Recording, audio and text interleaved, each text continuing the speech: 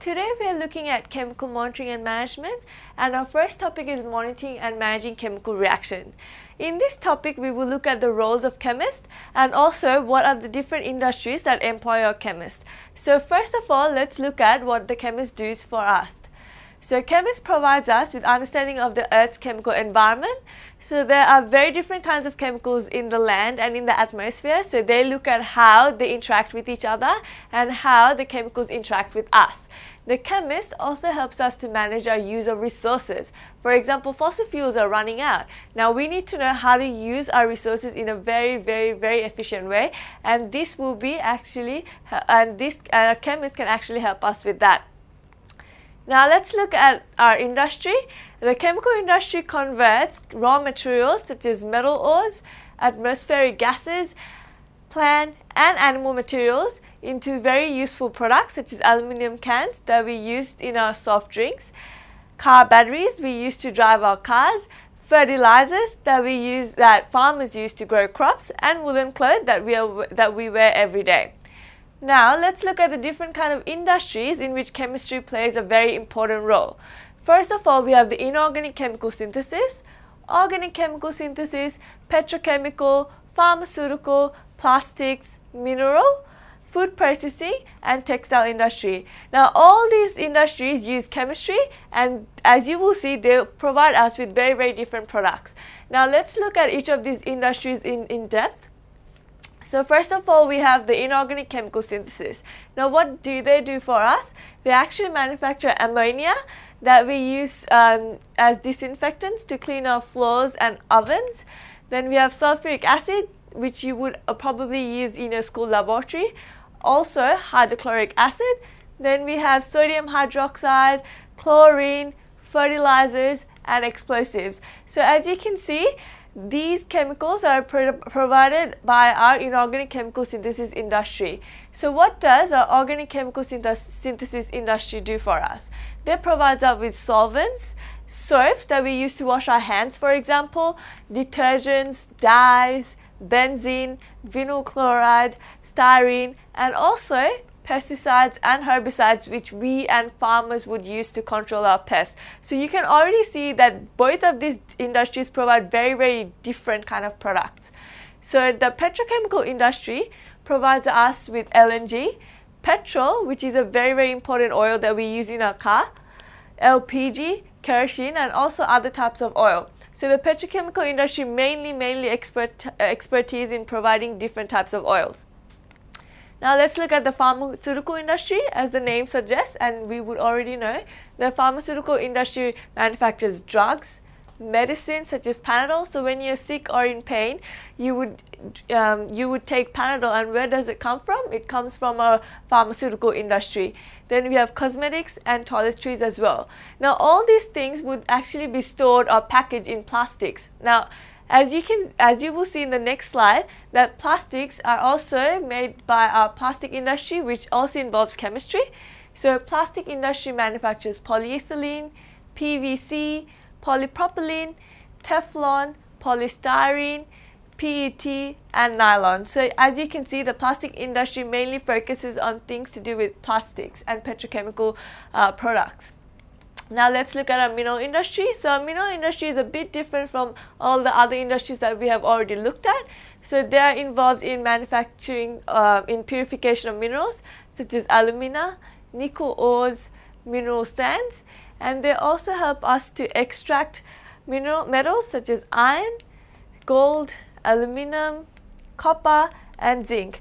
Now as you know, these are very common metals that we use every day. For example, gold is used in our jewelry, aluminium is used to make pans for cooking, copper is used as copper wires to conduct electricity. So again, you can see that every single industry produces very different kind of products. Now let's look at the food processing industry. As the name suggests, the food processing industry actually helps us to produce very different kinds of foods such as soft drink and cake mixes. So now you'll be probably wondering, how does soft drinks or cake mixes involve any sort of chemistry?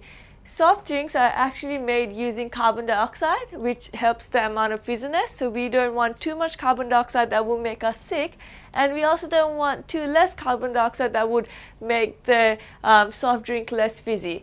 And with cake mixes, we want to know how much sodium bicarbonate should be used in the product. Let's look at the textile industry. So the textile industry actually helps us with the treatment of natural and synthetic fibers. So this means that they actually manufacture the fibers that helps us to make our different kinds of clothes for the fashion industry. So we have already looked at a very different range of industries, and we can see that each of the industries are involved in providing very different kinds of products, and therefore the chemists that will work there also have very different kind of roles. Now let's look at some questions to test your knowledge. So our first question is, our company is developing improved textiles for the fashion industry. Which of the following scientists would be most likely to employ?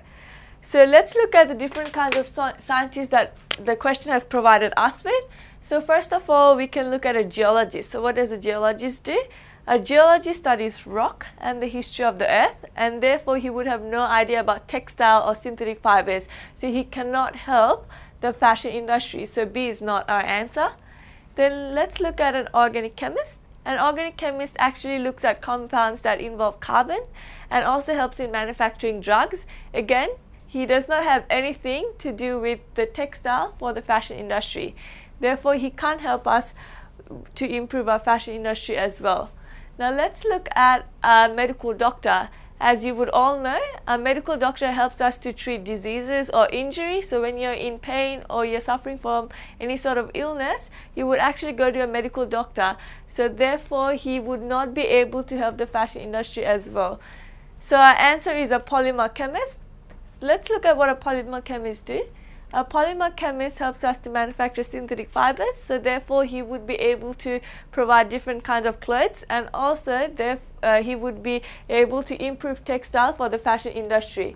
So as you can see, a polymer chemist would be the right person that you would want to employ to produce improved textile for our fashion industry. Now let's look at question 2. Question 2 asks us, which of the following sets include only occupations which require chemical knowledge? Now let's look at the different type of scientists they have provided us with in our options. So A tells us the meteorologists, oceanologists and climatologists. Now all these people need knowledge about the different states of water and also the effects of various chemicals in our environment. Therefore, they need to know and need to have chemical knowledge. Now let's look at space and spacecraft scientists. Now these people need to know about body functions and also about production of oxygen and removal of carbon dioxide. You'll probably be wondering why. Because astronauts that are traveling in our rockets do not have supply of oxygen like we do. Therefore, these scientists actually need to look at how to provide oxygen to these astronauts and also how to efficiently remove carbon dioxide in the process.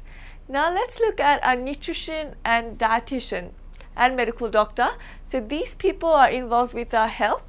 Therefore, they need to know the chemicals that are involved in our body and also what sort of chemicals we intake and how they influence on different parts of our body. So therefore, they again need the chemical knowledge.